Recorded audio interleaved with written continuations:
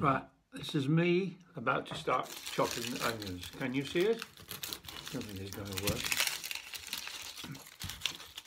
All you'll see is the top of it. You won't actually probably see.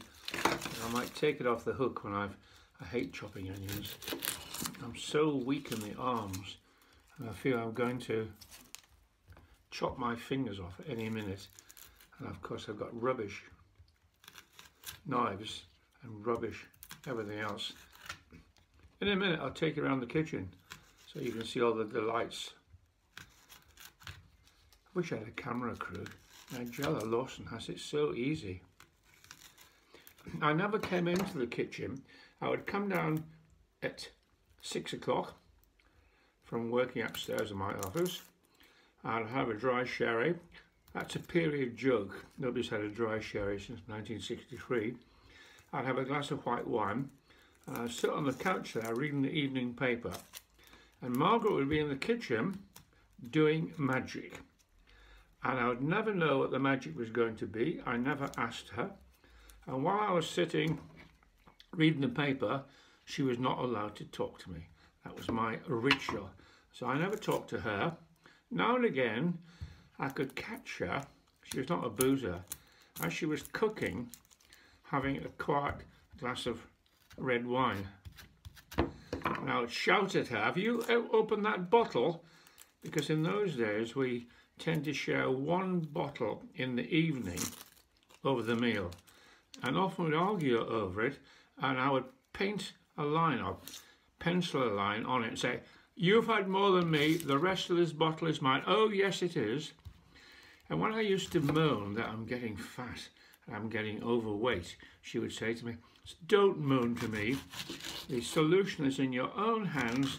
If you gave up drinking, you would lose a stone immediately."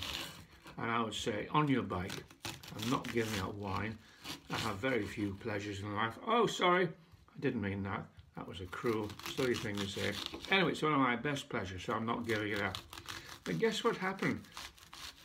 A year after she died, by which time I was doing my own cooking, after a fashion, and I was eating proper meals, I put on a stone. How do you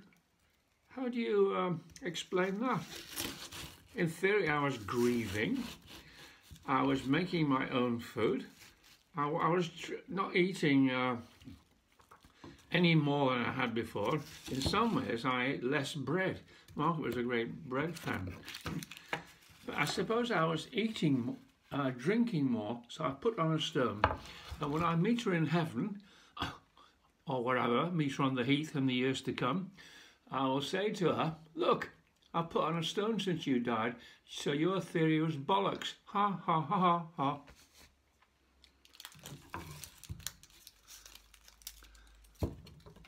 I'll do one of the red... Oh, usually, what am I doing? Yeah, I do. I forgot my own system. I always do the onion first. That is not a tip. It just, the theory is the onion takes longer, and the onion gives, when the onion starts melting, does onion melt? It gives a nice sort of aroma, a nice... Oh God, making a mess of this. This is not instructional, by the way. I'm not teaching anybody, any grannies watching, that already suck eggs and chop tomatoes. I'm only doing it because Richard, my son-in-law, what's funny is my son Jake is an absolutely brilliant cook and does most of the cooking in his house. Richard, my son-in-law, is an absolutely amazing cook and does everything. So the next generation after me, the blokes, have turned out just as good at cooks as the women. Whereas in my generation, my father couldn't cook. Can't think of anybody in my exact generation who cooks. They were all like me, male chauvinist pigs in that sense. So Richard came around a few weeks ago and I was making some amusing dish which a friend had given me to make, a recipe. It was mainly potatoes. And he couldn't believe I'd done it, and he had it, and it was delicious. So he said, instead of doing my boring tortoise on the video, I should do me boring cooking. So this is the boring cooking. Righty-ho. Right, you can see what's happening. I'm about to do the aubergine, and I'm about to do the pepper in a minute. Right, I've got the vegetables on, and you can see them. Isn't the colour of the vegetables lovely? You can see the onion, you can see the peppers. Oh, I haven't put the, have I? Oh, I haven't put the garlic in. Isn't it lovely? In a way, it's a shame to cook it. I should have sort of fresh raw vegetables, which I actually like. And that colour will disappear. I must get the... You see the Portuguese towels in the background? I'm very fond of them. And there is my... I've changed since Margaret was alive. I've repainted. And I've got these trendy blinds from... You're watching? Look, they go up and down on their own. Isn't that brilliant? A very exclusive shop, you would have heard of it. It's got a fancy foreign name, it's spelled I-K-I-A. Oh look, out the window is my tortoise in the garden. This is the kitchen.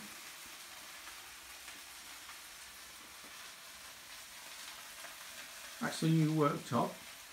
There is the little chicken licken. Oh, poor little thing, waiting to be incinerated or burned.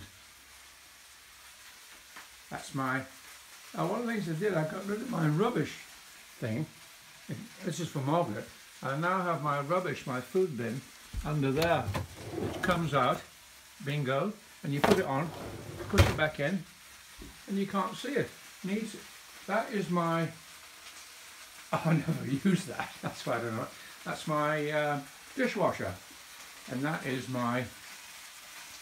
Behind there is my washing machine.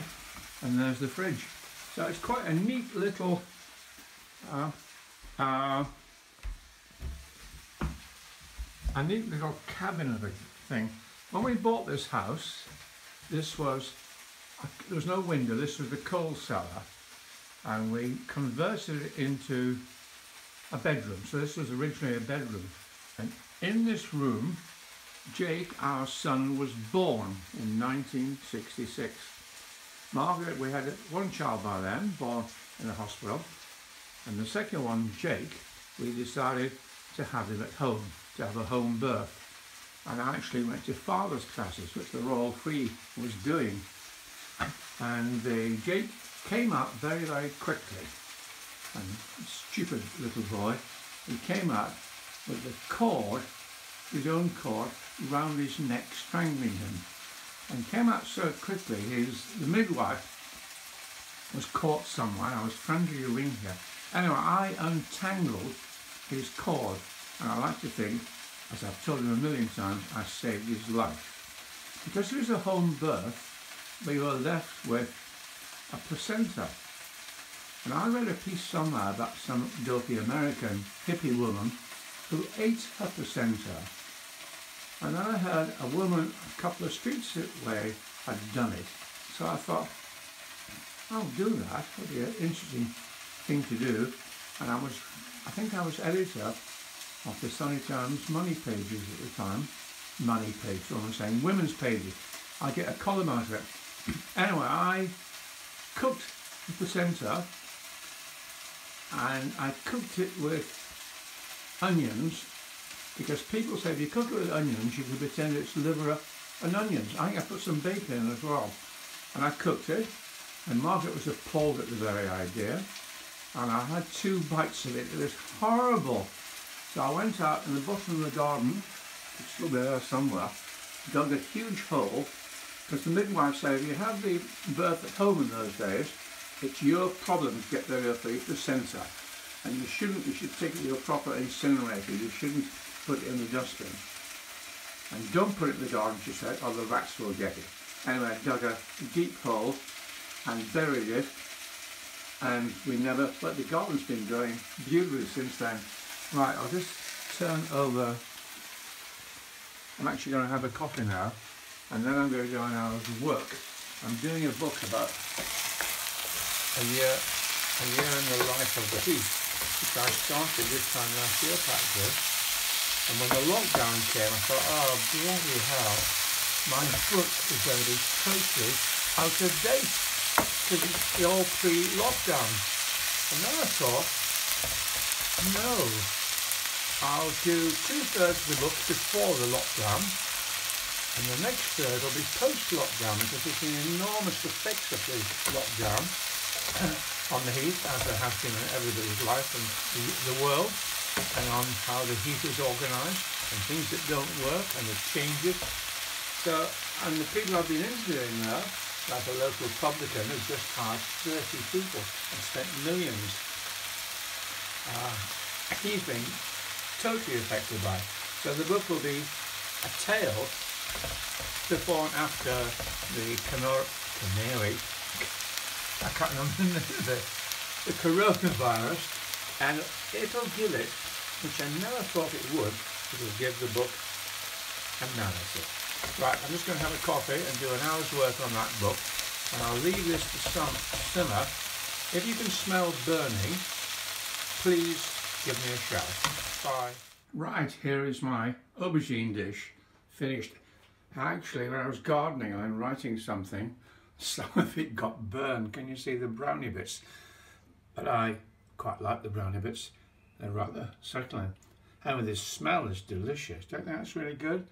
And we'll have a look at the chicken licken to see how that is going on. I'm having it at, oh, it's so sweet. Isn't it nice? Poor little chick seems ashamed. I've been basting it, and you see, I'll do another bit of basting now, but you don't want to see basting. Okay, you can. It's went in tears as I spill it all over mine. The awful thing about cooking, I don't actually enjoy it.